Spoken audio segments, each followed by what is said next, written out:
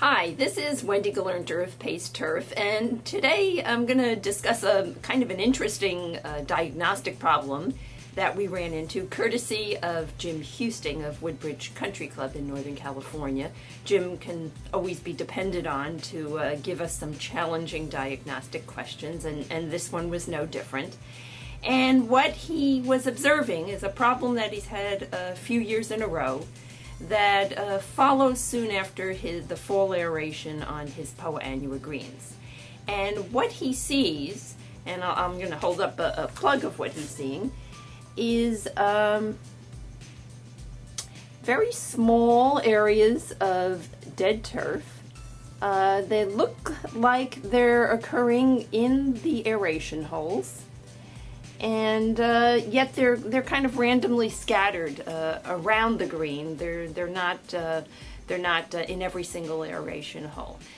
These patches of dead turf are scattered randomly around the green. They're not in every aeration hole, as you can see, and in fact there's relatively few of them on each green.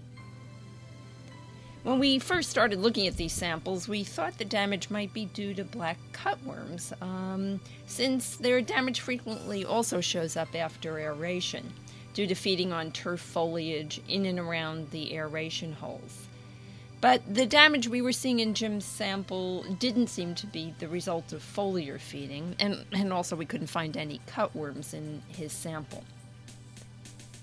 When we probed around and looked under the dissecting microscope under the area of dead turf, however, a kind of an interesting creature popped up, and at first it kind of looked like a sod webworm, but on further examination, we saw it is much skinnier or thinner than a sod webworm is, and more importantly, it has a lot of hardened or sclerotized plates on some of its segments, particularly on the head and the segments immediately behind the head. That kind of hardened cuticle of a worm-like insect is a real characteristic feature of an insect known as a wireworm. Wireworms are the larval or the immature stage of click beetles, and a lot of you may remember click beetles from when you were kids. They're kind of fun to play with because when you disturb them, they'll turn a somersault in the air, and they're able to do that because of a little click mechanism that's present on their thoracic segments. These adults are entertaining, and they're not really pests of any crop plants. But the larvae, the wireworms, are big pests in agriculture, on corn, potatoes, and many other crops.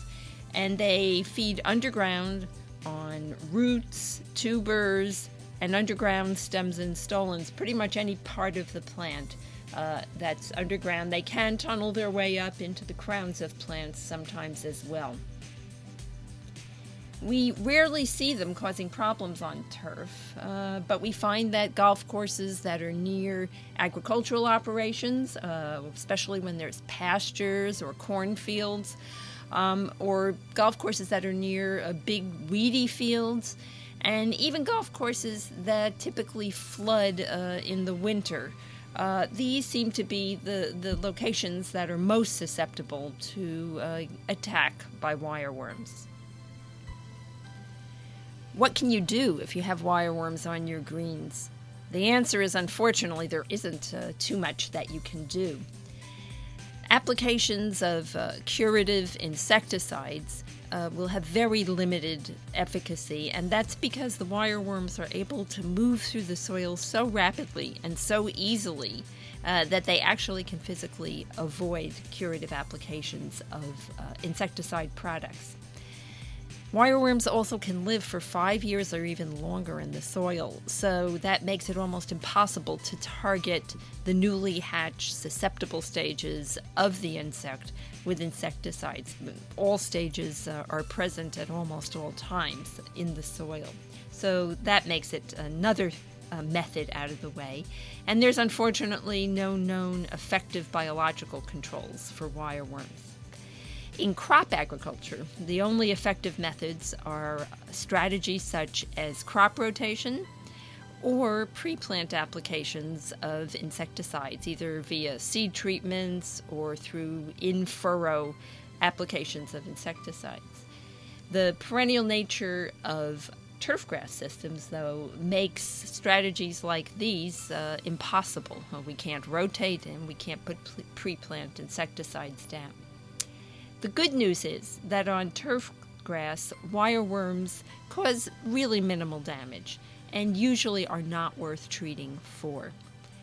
If you're one of the unlucky few who do run into serious damage from wireworms, there's some limited evidence that curative applications of products such as Merit, Meridian, Acelyprin, or Arena can reduce populations somewhat, but control is going to be far from 100%.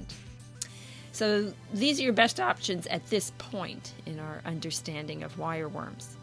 We have a bit more information in the link associated with this video, and hopefully we'll have some better news to report about control of wireworms sometime in the near future. Until then, thanks for listening.